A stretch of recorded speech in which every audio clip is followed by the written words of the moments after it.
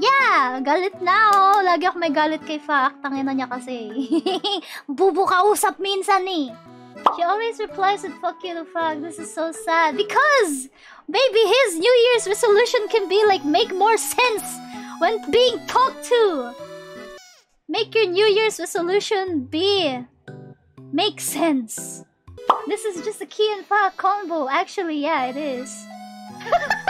I would make more sense if you replied to my DMs. You sometimes do not make sense even if I don't reply to you. Even if I do reply to you. Even if I reply to you, you're like... You know what happens? You know what goes down in our fucking DMs? We just argue for like 30 minutes. Because of some dumb thing. Why do we argue nga ba? Bobo ka kasi! Minsan. Mas bobo ka. Putangin na mo, mas bobo ka, gago. Kaya nag-aaway sa kabubuhan mo minsan, kausap!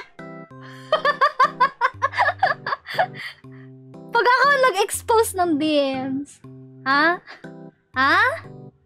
Makikita nila kung gano'n ka bobo kausap minsan. Huwag mo akong simulan, ha? Suntukan. Ano inabutan natin dito? Payag ka ba kay mas bobo ka daw? Sige. Gusto mo pakita ko DMs natin eh. Sige nga. You know what, chat? You know fucking what? You know fucking what? After every fucking argument, he goes, oh yeah, you're right. Sorry. Because every time we fucking argue, he's the one who's in the wrong.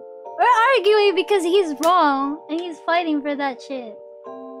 I know how to lower myself and be humble. Okay, but you're supposed to be humble when you're actually the one in the wrong, right?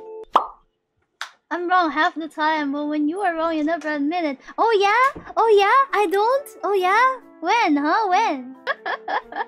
That's crazy. This is like... This is like your New Year drama. You're welcome, chat. It's just me arguing. It was just a normal day, you know? Me arguing with my manager. Nothing, no biggie, you know?